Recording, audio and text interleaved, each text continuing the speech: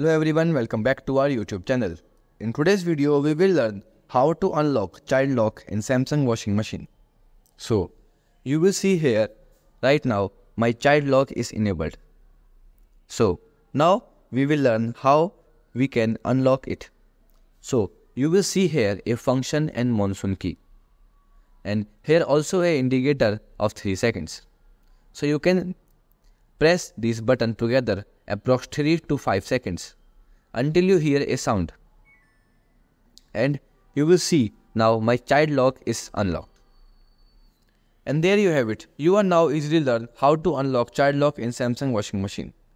So if you found this video helpful, don't forget to like, share and subscribe for more tech tips and tutorial. Goodbye.